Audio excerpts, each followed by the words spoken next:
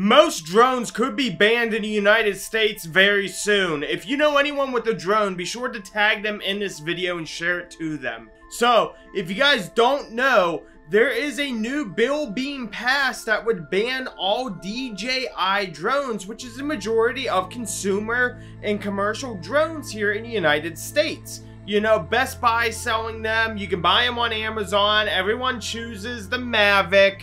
They had the Inspire and the Phantom series, which, you know, I've used DJI. I've had Mavic 2 Pro Enterprise. I've had an Inspire 1. I had a Phantom 3 and a Phantom 4.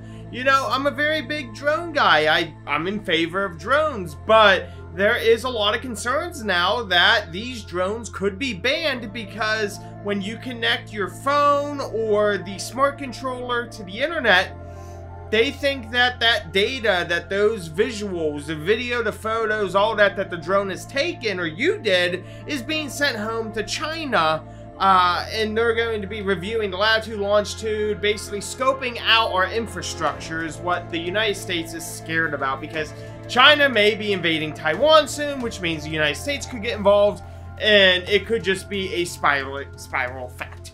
You know, that's why TikTok is talking about being banned as well.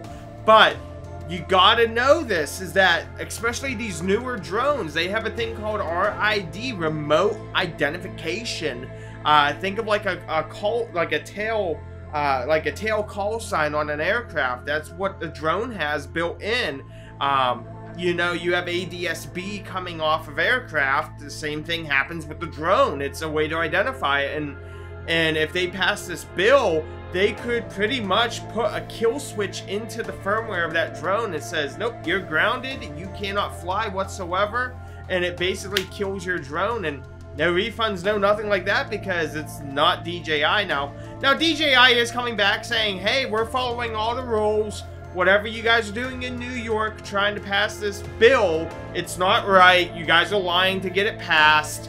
It's really up in the air, but this could affect a major population here in the United States, that especially those who use drones, because 99% of people are going to say they have bought a DJI drone versus any of these other smaller competitors.